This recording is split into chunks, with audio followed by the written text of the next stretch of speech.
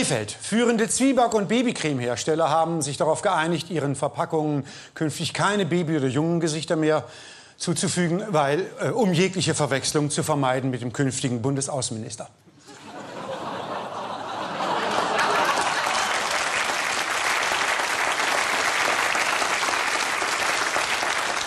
Berlin. Dieser New German Superminister, Outside Minister, Free Democrat Guido, nein, wir sind in Deutschland, da gibt es selbstverständlich deutsche Nachrichten. Wobei ich mich gerne mal auf eine Tasse Tee mit Ihnen treffe und Ihnen die Nachrichten in Englisch vorlese.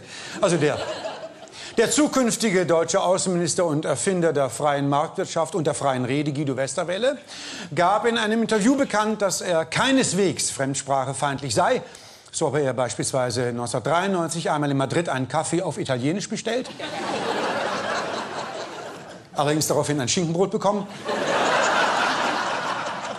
Trotzdem bekannte sich Westerwelle zu seinem Leben als Kosmopolit und betonte, privat beherrsche auch eher kosmopolitisch, natürlich in Wort und Schrift. Liebe Freunde, liebe Wähler, liebe Liberale, ich beglückwünsche Deutschland zur FDP. Ich gratuliere Ihnen zu mir. Ich könnte es auch in Englisch sagen, aber ich möchte es gerne selbst verstehen. Das Bundestagswahlergebnis weist eindeutig auf uns in 14,6%. Damit sind wir fast zweistellig, aber wir bleiben auf dem Teppich, damit keiner ihn hochhebt und unseren Dreck hervorkehrt. Das hat mir doch jemand hineingeschrieben. Bei allem Respekt, dieses Ergebnis haben wir alleine geschafft, denn nicht Frau Merkel verschenkt Stimmen. Das tut allein das deutsche Volk. Dieses Ergebnis ist biblisch, das Volk hat es gegeben und wir werden es ihm nehmen. Bei allem Respekt, die SPD hat jetzt ausregiert, jetzt sitze ich bei Frau Merkel auf dem Schoß. Ich habe auch bereits eine Regierungserklärung vorbereitet. Vor 11 Jahren. Bei allem Respekt, Deutschland hat auf uns gewartet, die Welt ist mit uns bedient. Und ich bin froh, dass mit der Wahl endlich die Attacken aufhören von einem Peer Steinbrück gegen Steueroasen. Diese Diffamierung der FDP war immer unerträglich und hat abgelenkt von dem, was ich kann. Ich kann Außenminister, ich kann Innenminister, ich kann Finanzminister und Bundeskanzlerin kann ich auch. Was gut mit Ihnen?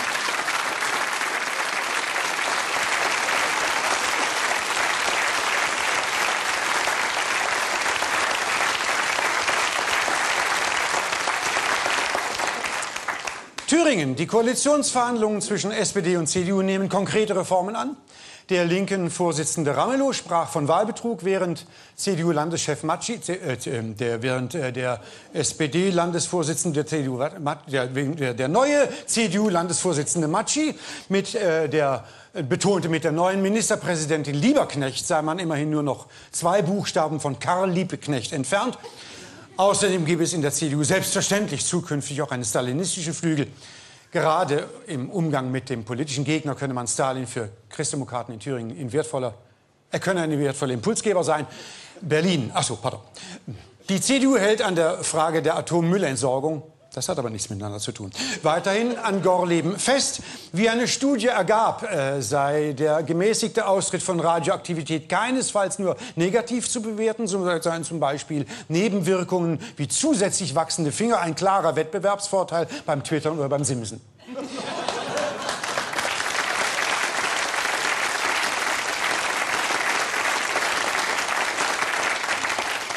Aber wie sieht ohne jeden weiteren Zusammenhang in diesem Zusammenhang die Schweiz überhaupt? Ihr Nachbarland Deutschland ist die schwarz-gelbe Koalition der letzte große Streich von Kurt Felix. Dazu ein Kommentar von Andreas Thiel. Milch. Frisch gemolken, Kuh warm vor Kuh.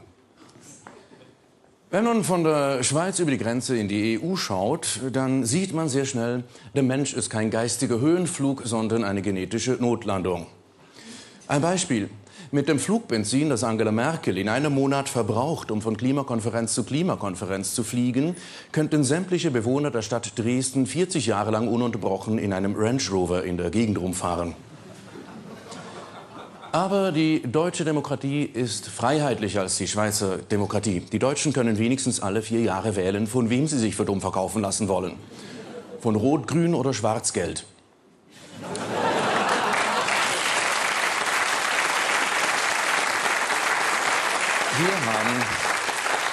Wir haben in der Schweiz ein Konkordanzsystem. Das heißt, wir müssen uns permanent von sämtlichen Parteien gleichzeitig für dumm verkaufen lassen. Und Deutsche sind keine Terroristen. Die Deutschen sprengen keine Autos in die Luft. Sie stehen mit ihnen im Stau rum. Wenn sich die Deutschen bewegen, gibt es Stau. Wenn ich in Deutschland wählen könnte, würde ich als Schweizer natürlich auch FDP wählen. Der Liberalismus ist gewaltfreie Anarchie. Die Sozialdemokratie hingegen ist eine staatliche Vormundschaftsbehörde. Und die CDU ist die gesuchte Orientierungslosigkeit. Und die Grünen sind ein Schrebergartenverein, der den Großbauern versucht, den Handrasenmäher schmackhaft zu machen.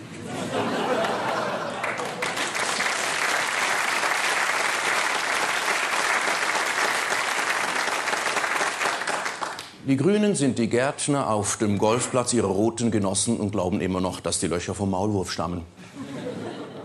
Und würde die Feuerwehr von der Linken organisiert, dann würde bestraft, wer außerhalb von Bürozeiten einen Brand meldet. Aber dem Führer sein Schafhund hieß auch Blondie, obwohl Brownie besser gepasst hätte. Und die Braun war eine falsche Blondine. Nicht alles, was komisch ist, ist lustig.